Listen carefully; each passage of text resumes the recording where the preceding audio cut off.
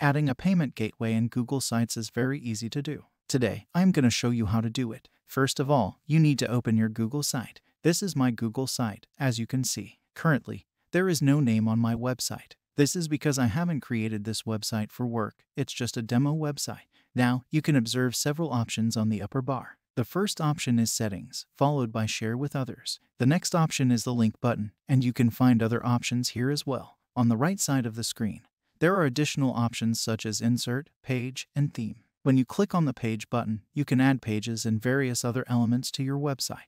The next button is the Theme button, which provides several themes to choose from for your website. Moving on to the Insert button, you'll find options to insert elements like text boxes, images, and Google Drive items. Next, scroll down and find the Buttons option. Click on the Buttons option, and here you'll encounter two fields. The first field is for the button's name, where I will write "Buy Now" as I'm adding a payment gateway. The second field is for the link. Here, you need to enter the link from your website that leads to the product you're selling or any other destination you wish. For example, I have opened Amazon and want to sell an affiliate marketing book. After copying the book's link, I paste it into the Google site and then click the confirmation button.